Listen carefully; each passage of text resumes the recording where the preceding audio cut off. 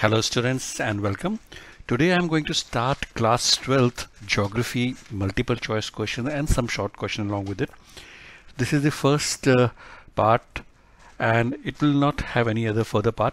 It is a small chapter and the chapter which we are starting with is from the part A of the course content, that is fundamentals of human geography. It's unit 1 is human geography, nature and scope, which we not done. This is unit 2, which is people, population, distribution, density and growth, population change, spatial patterns, and we will cover all these in this. This is your chapter number 1, which is population, distribution, density, growth and composition. We'll try to learn this chapter and understand the content of this chapter through multiple choice questions. So let's quickly begin. So the first question is, which urban areas attract large number of rural urban migrants due to industrial development and urbanization? Options are Delhi and Mumbai, Jaipur, Ahmedabad, Kolkata, Bangalore and Pune, or all of the above. So students, answer for this is Delhi, Mumbai, Jaipur, Ahmedabad, Kolkata, Bangalore, Pune. All of these cities attract a large number of rural urban migrants. So answer is all of the above. और we will refer the book also, book में लिखा हुआ है. On the other hand, the urban regions of Delhi, Mumbai, Kolkata, Bengaluru, Pune, Ahmedabad, Chennai and Jaipur have high concentration of population due to industrial development and urbanization, drawing a large number of rural urban migrants. So you may also get a question, why does Delhi, Mumbai, Kolkata attract large number of rural urban migrants? So you will have to answer because of industrial development and urbanization, these migrants are attracted. So this is and if you see here, there's everything is distribution of population is mentioned, where it is more populated. So everything is mentioned in your book. Which states have become areas of high concentration due to availability of mineral and energy resources and development of irrigation and development of transport network? Options हैं peninsular state, Jharkhand, Rajasthan or all of the above. हम book में पढ़ते हैं. So students, we will refer the book. It is mentioned how the population is spread across. It says, we observe that the North Indian plains, deltas and coastal plains have higher proportion of population than the interior districts of southern and Indian states. Himalayas, some of the northern, eastern and western states. However, development of irrigation, Rajasthan इसके अंदर लिखा हुआ है. That means because of irrigation development, population is high. Availability of mineral and energy resources is Jharkhand, and development of transport and network, peninsular states, have resulted in moderate to high concentration of population in areas which were previously very thin populated. So we know Jharkhand, peninsular states and Rajasthan, 3 states are there which has resulted in higher population because of mineral energy resources for Jharkhand, development of transport network in peninsular states, and because of development of irrigation in Rajasthan. तो यहाँ पे भी we have all these 3 states mentioned. हमने पढ़ लिया है. I will just remind you, if question comes, tell the name of the state which has resulted in high concentration due to availability of mineral and energy resources. The answer is Jharkhand. Due to development of irrigation, answer is Rajasthan. Development of transport network, it is peninsular state. For this, because all 3 are mentioned, it will be all of the above. Next question is, which state of India has the highest population density? आपके पास options हैं Bihar, Tamil Nadu, Assam and Mizoram. तो students ये ध्यान रखना, अगर आपके पास MCQ आता है which states 4 states, आपको ध्यान रखना पड़ेगा असेंडिंग एंड डिसेंडिंग ऑर्डर में सबसे ज़्यादा कौन सी पॉपुलेटेड डेंसिटी वाली है. And answer for this is Bihar, because Bihar among these 4 is the highest populated. And if we refer the book, it is mentioned here, distribution of population is the topic. So it says It is clear that India has a highly uneven pattern of population distribution. The percentage shares of population of the states and union territories in country show that Uttar Pradesh has the highest population. So अगर आपके पास question आता है, tell the name of the state which has the highest population, the answer is Uttar Pradesh.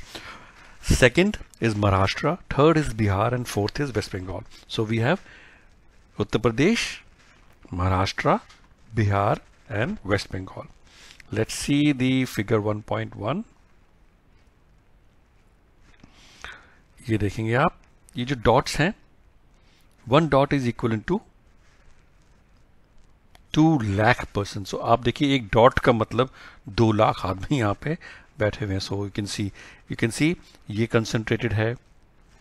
This is UP. अगर हम जाएंगे पास, this is the highest density. So now you know the answer.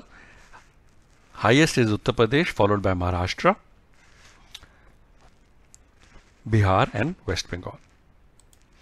Next question is, how many scheduled languages are there in our constitution? 23, 21, 22, or 20?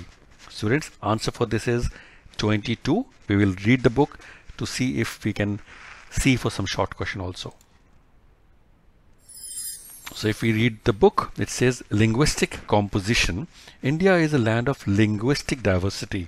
According to Grierson, Linguistic Survey of India, 1903 to 1928, there were 179 languages and as many as 544 dialects in the country. सोचिए हमारी country में 180 languages हैं और उसके 544 अलग-अलग versions हैं.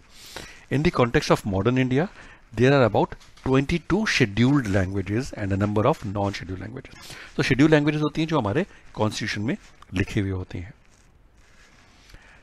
यहाँ पे उन्होंने लिखा हुआ है एक और एक्टिविटी है, see how many languages appear on a ₹10 note. तो अगर आप नोट देखेंगे तो आपको दिखेगा उसके अंदर कितनी languages लिखी हुई हैं. Assam spatial distribution of population in India establishes a close relationship between which factors in the country? Economic and historical factors, of population and geographical factors, social factors, or all of the above. So students, जो असम का जो spatial distribution है population का, it establish a close relationship between economic and historical factors. When was the first complete census of India held? 1881, 1882, 1880, or 1883? याद रखना students, it's 1881. If you refer the book, it says population data are collected through census operation held every 10 years in our country. The first population census in India was conducted in 1872, but its first complete census was conducted only in 1881. So, आपको याद रखना है 1881 में पहला complete census हुआ था. Students, the next question is, how many stages or phases of population growth are there? 1, 2, 3, or 4? And answer for this is, there are 4 phases of population growth. We will refer the book also. In this, if you see, it is mentioned very clearly that there are 4 phases of population. So हम पढ़ते हैं कैसे लिखा हुआ है. So the growth rate of population in India over the last 1 century has been caused by annual birth rate and death rate and rate of migration, and thereby shows different trends. There are 4 distinct phases of growth identified within this period. और ये 4 जो phases हैं इसके बारे में detail में लिखा हुआ है. The first phase is the period from 1901 to 1921. Phase 2 is 1921 to 1951. Phase 3 is 1951 to 1981, and the phase 4 is 1981 till present.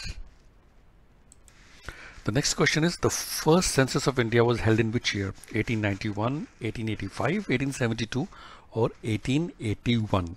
So students, मैंने आपको बोला था, this is a tricky question.